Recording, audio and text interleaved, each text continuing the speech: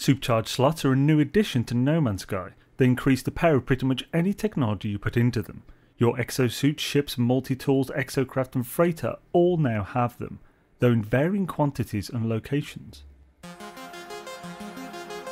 As for how many you'll have is class dependent for the most part. C-class multi-tools, ships and freighters will have a single supercharged slot, whereas B-class will have 2, A-class 3 and S-class 4. Your exosuit and exocrafts are a little different to this, as they are not really classed. They will all have 3 supercharged slots and their locations are static. You cannot change the locations and they are the same for everyone. For the rest, there is a fair bit of consistency in supercharged slot location, which is both good and bad. It's good in the sense that players can share locations and know where the supercharged slots will be in the inventory. The bad part is that means for the most part you cannot get a better layout if you really like a particular ship model. Ships are nice and simple, their supercharged slot locations are 100% static, even in crashed ships, meaning that any particular model of ship will always have their supercharged slots in the same places. But note that this is on a per ship model basis. Whether you obtain the ship from the station, a trading post, a freighter or a crash site, that particular model will always have them in the same place. This is also the case over the classes, except only S-class will have all of them. So if you see a slot on a C-class, that is one of the slots you'll see on all the other classes for that model. It's worth noting at this point also that whether you can see the supercharged slot when purchasing doesn't change that it is there. If you can't see one or all of the supercharged slots, you just need to expand the inventory to uncover them. Multi-tools are quite different however. The locations of a multi-tool slot are defined by the cabinet you find it in.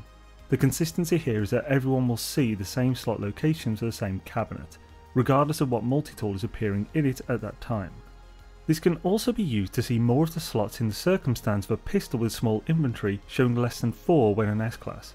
If you reload a different tool into the cabinet that is a rifle of some kind, and so has more overall slots, you can potentially see where the previously covered supercharged slots will be. Another use of this consistency in layout is that if the S-class cabinet you find for the multi-tool does not have a satisfactory layout, i.e. where the supercharged slots are not close together or spread as evenly as you wish, you can search for a second S-class cabinet or more within the system to potentially find a better layout. Freighters are like ships, their supercharged slot locations are defined by the ship's seed, then the class of the freighter will define how many of those slots are usable. I did experience an interesting thing when testing the freighters. Over many tests, enough to spawn 3 S-classes, I noticed a single A-class spawn had the 2 visible slots shifted slightly to the left by 1 slot compared to all others I'd spawned. I initially assumed that maybe freighters were random, but they are certainly not.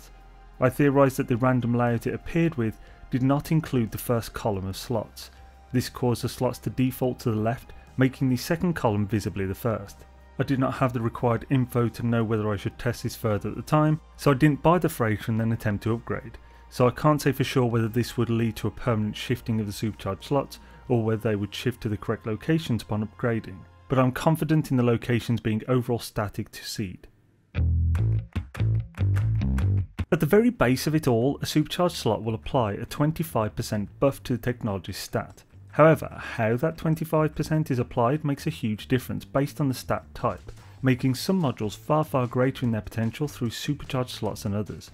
The legitimacy of the 25% bonus is definite. There is a single value for special tech slot bonus in the gameplay globals file that is a 1.25 modifier. Starting with the easiest to see, we have Additive. Additive stats are things like light year range. This is the best example to use as anyone can see its influence on their ship's light year range when fiddling about with tech.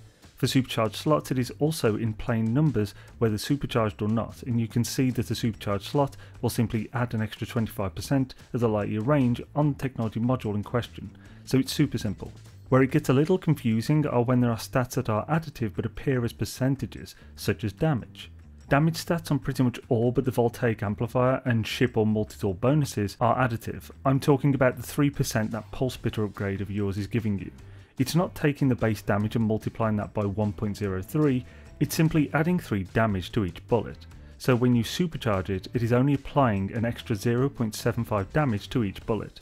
This means that when attempting to increase damage on any weapon that has a bonus below 100% on its upgrades, you should focus the main module, as this stat holds the base damage and when supercharged will apply that 25% to that.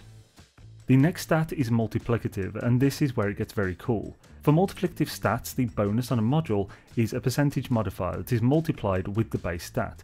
For example, rate of fire. We'll just assume this is at a base of 6, and the upgrade's fire rate bonus is 1.2, which would show in game as 20%.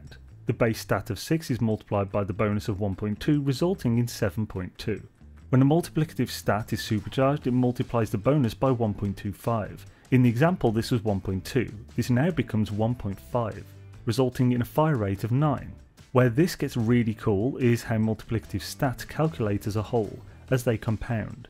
Where just a single module of 20% increases the fire rate in the example by 1.2, and a supercharged module increases it by 3, if you add a further module to that isn't supercharged, it doesn't just add another 1.2, it adds 1.8, as the calculation there is 6 multiplied by 1.5 multiplied by 1.2. For multiplicative stats, they grow in power the more you have. This also includes adjacency bonuses, as those bonuses of 3% to 16% are just whacked on the end of the calculation. This makes multiplicative stats the strongest. And this strength isn't just in their compounding, but also their utility, as it doesn't matter which bonus you charge. It's all in the same chain, allowing you to focus on the module with the highest additive stat, provided the multiplicative stats at least exist on that module. This is the same for adjacency.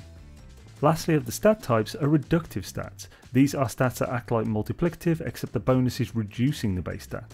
For example, a base stat of 1.2 is multiplied by a bonus stat of 0.8, for a result of 0.96.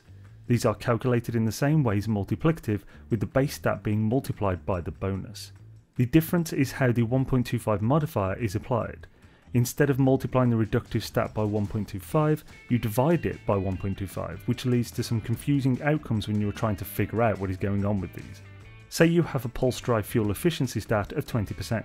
This is actually a reductive stat of 0.8. When charged, this stat changes from 20% to 36%. This is because 0.8 divided by 1.25 is 0.64. That 0.64 is then multiplied with the base stat to reduce your fuel consumption per tick by 36%. While multiplicative stats increase with every bonus, reductive stats decrease. To take all of this and apply it to your layouts, I'll briefly cover the most beneficial technology to use this on for the various inventories.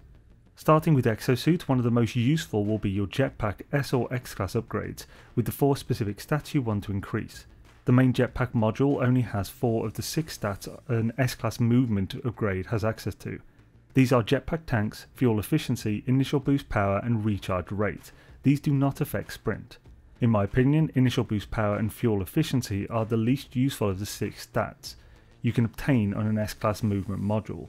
The Neural Stimulator Blueprint upgrade has both sprint distance and sprint recovery, but only one other stat, so where possible placing an S or X class upgrade that has Jetpack tanks, recharge rate, sprint distance and sprint recovery on will be by far the greatest choice. It's important to know here that it doesn't matter what the individual module stat value is, it just has to have the value itself, as all of these stats are multiplicative or reductive, not additive. Next are the Exosuit Sentinel upgrades, as these can have many different stats on. It is once again most important to pick the stats you want to boost rather than the power of the bonus on an individual module.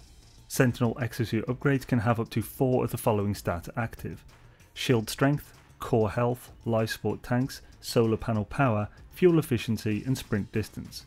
Core health is capped. It is possible to achieve the cap even without the extra 3 modules we used to have using these modules, so it is not an important thing to boost. So when choosing which Sentinel module to boost, if one doesn't have core health, then that is the one to go for. Generally, I would advise in priority of utility to boost shield strength, then sprint distance, life support tanks, fuel efficiency, solar panel power and then core health. Next in line to boost would be standard shielding units, though you could also argue X-Class hazard protection as equal value. Boosting shield units will only really benefit the shield stat, at least in endgame, as the core health, as I've mentioned, has a cap. X-Class hazard protection modules, regardless of their stat values, will be boosted dramatically, and this stat will increase the time you can exist safely within those 4 environments without having to recharge and so forth. Essentially like hazard protection battery on the shield lattice. These are already more than enough technology to utilise your supercharged slots, you only have 3 after all. Moving on to ships, weapons are nice and easy.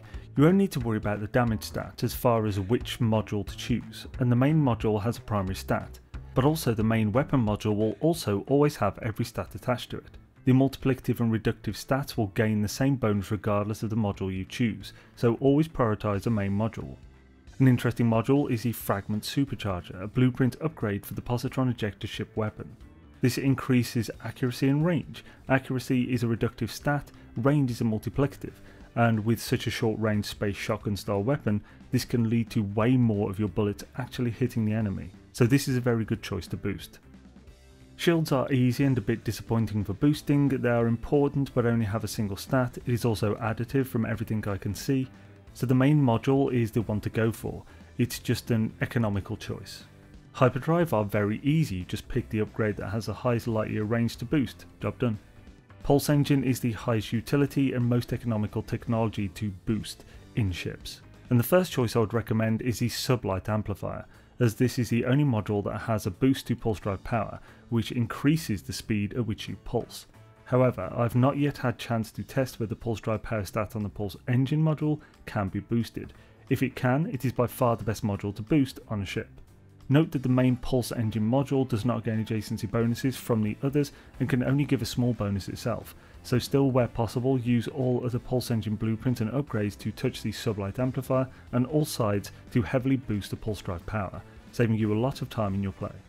Next we have freighters. These are nice and simple. If you want to boost your hyperdrive, you'll want to focus primarily on the highest value technology for hyperdrive range. The highest value for freighter hyperdrive is the 800 light years given by the Reality D threader. You should also focus on touching all four sides with any other module than the core freighter hyperdrive module. The core module is the only lesser module in these as far as the bonus it gives. After that there's the plasmatic warp injector which gives 300 light years. Both of these are blueprint modules. After those it would be your best S-class upgrades which can have up to 250. Due to the power of supercharged slots and the amount of hyperdrive modules that exist for freighters, it would be beneficial to have two separate blocks if you have no adjacent supercharged slots, centering on both of those two blueprint modules. Next best thing, or the best if you don't care about light year range, are the beacon upgrades which boost fleet expedition speed. Supercharging these is seriously powerful, and I would even recommend just splitting them up and whacking one on each supercharged slot for a huge boost to the speed that you can complete them. However, this will not be useful if you can only get online once per day for a short session at most, in which case you should consider fuel upgrades. Which you choose to boost on freighter is more than ever down to your playstyle. Lastly, we have multi-tools, as I won't be covering exocrafts in this one. I have far too much research left to perform on those. You should decide what you want to boost here, whether it is weapons, mining or scanning. For weapons, focus the main module first, then move on to the upgrades similar to ships. The main module will have all of the stats of the weapon, so economy of stat boosting is maximised beyond anything else. You also get that larger bonus to the additive damage stat. After this you should prioritise boosting the modules that have the specific stats you want on them, so S-class upgrades with 4 stats as a base.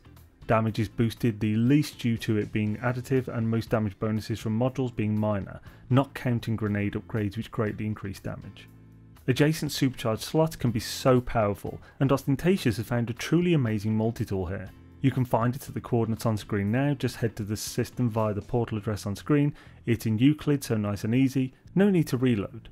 Just ensure you turn off multiplayer before going, as this is going to be a crazy popular rifle, so there will be a lot of people going, and if you have MP on, they'll likely get to it before you.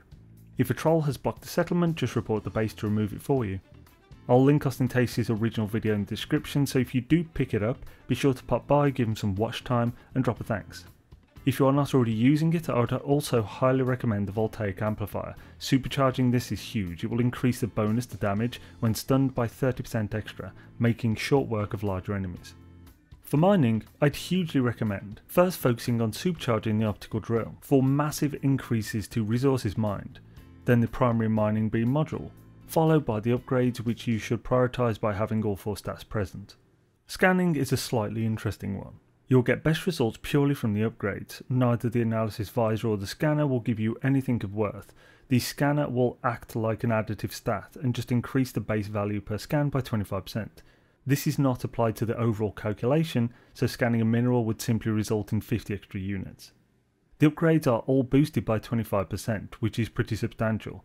It is also worth splitting them up for this if you are focusing on scanner. This was a super long guide, but it's good to get some proper in-depth guides on the go again. If you made it this far, be sure to hit the like button and let me know your thoughts below. What are you prioritising in your technology now for supercharging? Thank you for watching and have an amazing day, folks.